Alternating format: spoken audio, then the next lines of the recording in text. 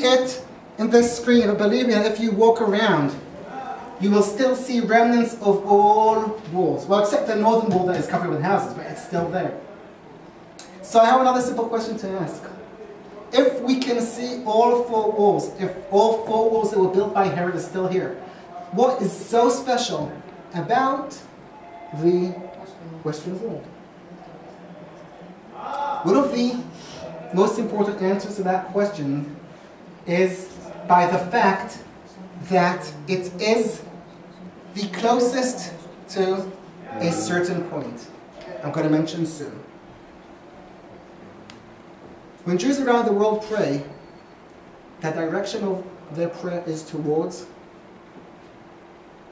Israel. If you're standing in the east, it will be westwards. From the west, it will be eastwards, direction towards Israel. In Israel, the prayers will be directed towards Jerusalem. In Jerusalem, prayers are directed towards the Temple Mount. On the Temple Mount, prayers are directed towards the Holy of Holies. So, in other words, let me suggest that the Holy of Holies is the heart and soul of Jerusalem, of this whole area. This foundation stone, the most important thing of the temple itself. And the Western Wall, as we can see quite clearly, is the closest to that spot. If we fly like birds, we'll be able to see what I just now said. I'll stop it for a moment. This is the Western Wall, and we can see very easily that it is the closest to this spot, to Kodesh HaKodeshim, the Holy of Holies. So now we also understand why nowadays we're talking mostly about the Western Wall, and less so, although you can talk and you can see the other walls themselves. From one spot to the other, if you walk all the way through, if you measure this whole Western Wall, you'll find out it is exactly 488 meters, 1,600 feet. But believe me that if you go outside, you'll be able to see that the open surface, the plaza itself, is only 57 feet. 57 meters, 187 feet. Only a small portion of the Western Wall we can see outside. What happened to the rest of it? We have to carry on in history. In the year 70 CE, the Romans come to Jerusalem, conquer Jerusalem, and destroy the Second Temple. As we can see right now, this whole area of Temple Mountain was destroyed. And for most of the time, it was cleared with nothing on it.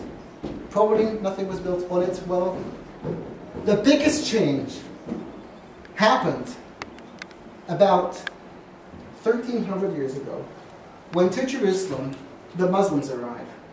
And as I mentioned, a person called Abd al-Malik decides to build this following building. We call the Dome of... What's the name of this building? The Dome of the Rock. Why is this place called the Dome of the Rock? Simply because under this dome we can find a rock.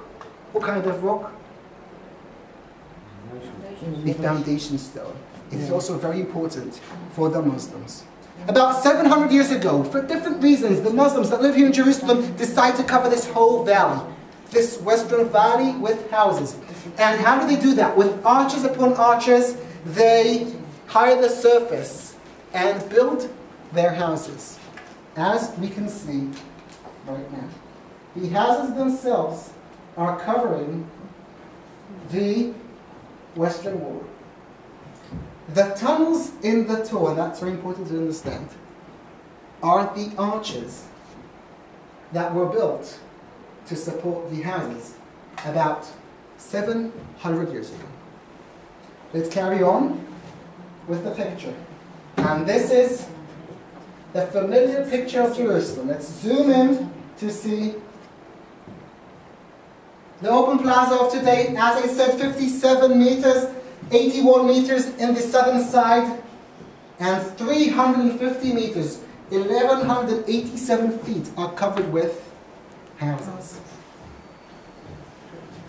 We are, right now, excuse me, here. Soon we'll continue walking eastwards until we get to the western wall. When we get to the western wall, we'll carry on continuing walking northwards nearly until the end of it. Let's pilfer among the houses and see exactly where we are. But the wall is still there. Everything is still there. The wall itself is still there. We'll see the wall. We won't see everything. We won't see the original height of the wall that was during Herod's time, but we will see some of the surfaces that are still left. We all entered this area. You can't see, one second. Into this passage. We've been passing 1, 2, 3 rooms, and we all entered into this third room. Soon, we're going to go out of this room and continue walking in this passage until we'll get to the western wall. We'll get, and then we'll continue walking northwards, nearly until the end of it. Look upon us. These arches are part of the construction I've been talking about. But just to be precise, what exactly are these arches? I'll mention at the next point. Questions? I hope it's a good sign.